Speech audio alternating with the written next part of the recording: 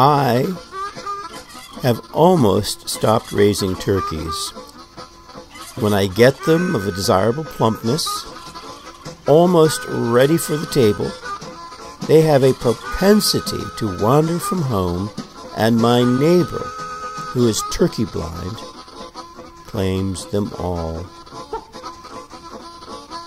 Our man of all work is a very black Negro, about 5 feet in height and 3 feet in diameter, and of stolid and imperturbable good nature.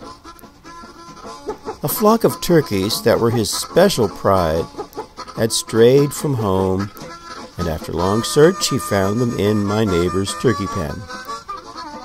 The mother of the flock had her wings clipped, tall feathers pulled out, and red flannel tied around her legs. Yet he recognized her under her disguises and brought her home victoriously. "Why, Tom," I said, as I welcomed her back, "I think you were very brave." "Yes'm," he said modestly, "but I left them pretty worthy over there."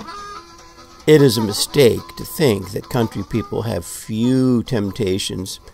The father of evil is just as busy here as he is in crowded cities.